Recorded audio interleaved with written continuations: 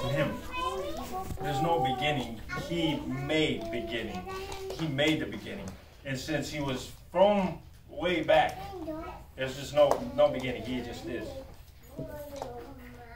Picture this. He is God, Father, Son, Holy Spirit on the throne, in heaven, in glory, in the presence of love, in the presence of all that. And he decides to get off of his throne to come save us. Something motivated him to get off of his throne. Heaven got it. We don't get it because we put a Christmas tree up and it's like, oh, this is what happened when God got off of his throne and came to earth. No, the angels was talking like peace and joy and all these things. They were freaking out. We didn't get it. Like a lot of, when he showed up, a lot of people were like, oh, some of them got it. Some of them, there was magi that came and worshiped and all this, but a lot of people didn't get it. If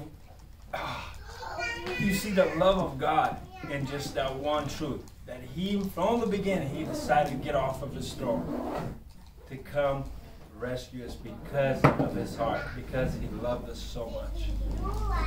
It's just the gospel. It's what's truth. It's where your identity is at. It's right there. It's in the gospel. It's in the good news that God came to save us. That's it. I mean, I have a lot more, but I'm not going to go on because I can preach forever on just this truth, this revelation. It just keeps getting better because not only did he die for us, but he is a gift that keeps on giving. The best gift, I say the best gift the world has ever seen was Jesus Christ. He is the best gift. People might not recognize it, people might not acknowledge, but he is the best gift ever. And then he didn't just stop there. God didn't just stop there because he's just a good father like that. He just keeps giving us good gifts, right? He sent us the Holy Spirit. He sent us another one, a helper. Come on. And the Holy Spirit just keeps on giving us gifts. He's amazing. He helps us minister. He helps us preach the gospel. He helps us in our everyday life to live Christ before people, and they can see him in us. And they can glorify our Father in heaven. Isn't that beautiful? Man, Jesus is so amazing. I watch him all the time. I read him all the time. I watch movies about because he fascinates me. He really fascinates me. The way he lived life, the way he did handle people. Our biggest challenge in this world is dealing with people, relationships. This is the biggest challenge. So if we look to Jesus and how he dealt with people, we can learn a lot. We can learn a lot.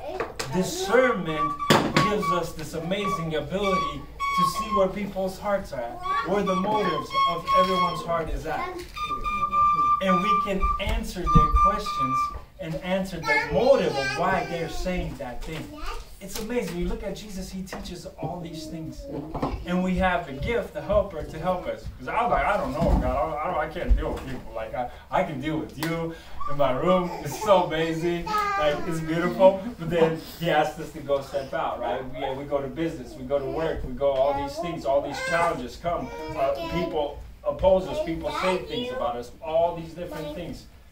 If we react the way the world reacts, what is different in us?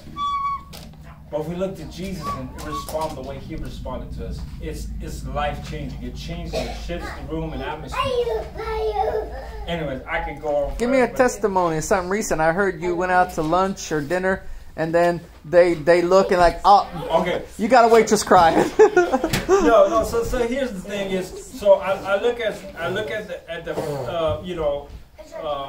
the apostles, prophets, teachers, evangelists, and the fivefold ministries as something that equips the saints. So if I'm called to this office, not because like I'm called to this office, it's for me to share and to impart, to help everyone else do evangelism, go out there and preach the gospel.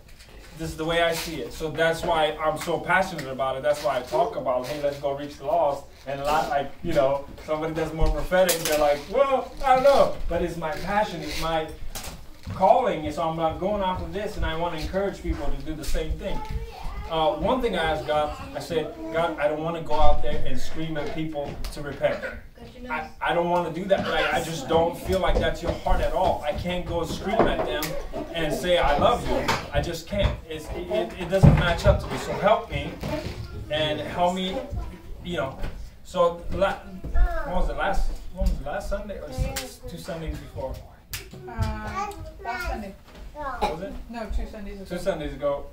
Anyways, we're at the church, Kingdom something, I don't know. What's it called? Kingdom? Blah, blah, blah. Okay. Kingdom blah blah blah. Okay. Anyways, so then we go out and you know, I mean, for everybody, just listen to the Holy Spirit when He tells you. I'm not always obedient to like jump on things, and I'm like, you know, sometimes like, so the waitress comes and she was very friendly, very nice, and you know, the first initiation, the Holy Spirit was like, ask her about her daughter. And I was like, she was talking and interacting. I'm like, maybe I should squeeze in there. Like, okay, how's your daughter? You know, I'm like, I don't know if she has a daughter or not.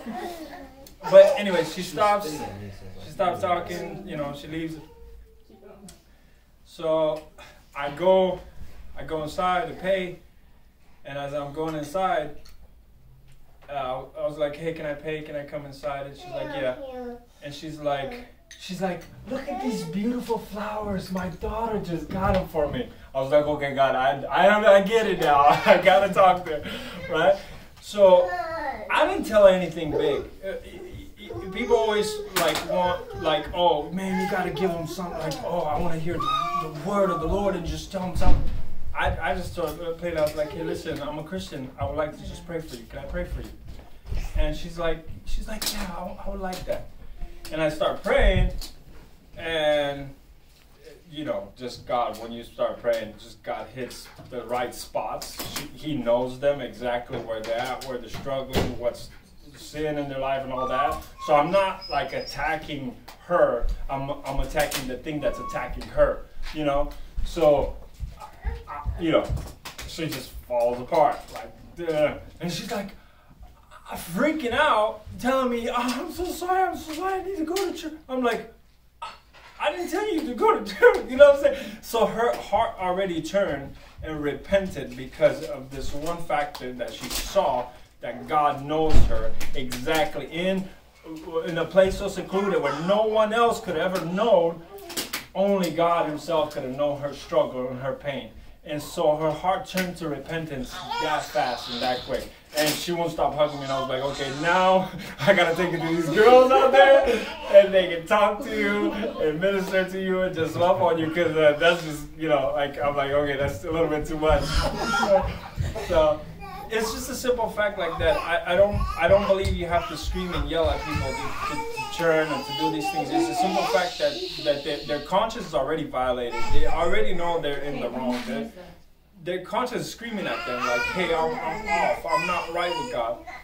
You have to just go in there and just give them Jesus. Just go share the gospel with them. It's a simple message. It's not very difficult. But first, ask them, interact. You know, it's as simple as that.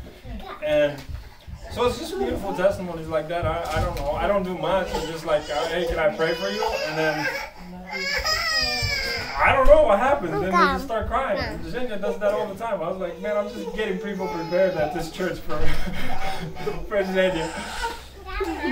No, but it's as simple as that, and I think we could all equip each other into whatever we feel like we're called to, like, you know, and even if it's worship, even if it's something like that, you can help people engage in your place of calling, in what you're called to worship God. That's how we equip, that's how we become a body, is that we start equipping each other with whatever God gave us, like the tools that we get. It's not for us. Freely we have been given, freely receive, freely give.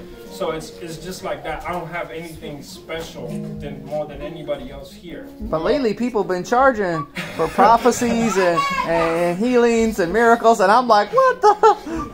Christians like, well, God gave you the gift to make money from it. And I'm like, what? See, like I said, there's different things, but it's not that at all.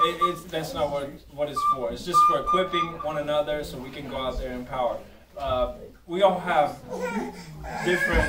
different callings, and I believe it. And even hanging out with teachers and prophets, like when I go with Zhenya, I honestly, I'm not very like super prophetic or like crazy and prophetic, but when I'm hanging out with Jenya, it's like he says one thing and I'm like, oh yeah, exactly on that, and then if he says that, then it plays on to this, and it all unfolds like a story for them. And it's not a story, it's the truth about where they're at or what's going on or what God's doing in their life. So I think it's not like, oh, this is me, this is my calling, I'm gonna go do this. It's I think it's imparting to everyone and just get everybody to share Jesus with the world, you know. So that's what I do. I like to go to churches and stir people up to go and be, because it's beautiful, right? Like even the church that I went to, the Kingdom Movement, whatever, it's beautiful. I love the worship. I love people. But, you know, you go nuts. I'm telling you, go nuts. I'm all about the quiet worship and the worshiping from my heart, but I'm also for the like praying in tongues, speaking. I'm just go nuts for Jesus. Just go, but don't leave it there. Don't just make it about this church here and that's it. No, we are the light of the world. We shine. When we go out there and people are like, oh, well, we couldn't gather or whatever. Man, take those moments that you had in fellowship with one another and remember those thoughts. Remember those times where God came in your church and let it bubble up. No, like, let that spark faith in you so when you go out there, you can be something. You know God. You know God's presence. Don't relate it to just the building, because he don't live in temples made with human hands. He lives in temples made by his hand, isn't it? Come on, man. You can't build God a temple. He made you to live in you. That's it. Come on. Hi, Trinity. Come on, go. Sorry. Trinity's here. We're complete now. Father, Son, and Holy Spirit. When you've seen her, you've seen the Father, Son, and Holy Spirit. Oh, man. You've seen the Father when you've seen Ben. That's what I always say. I always introduce Ben. When you've seen him, you've seen the Father. All right? That's enough. But you see the Trinity. You see it all. See the Trinity hungry, man.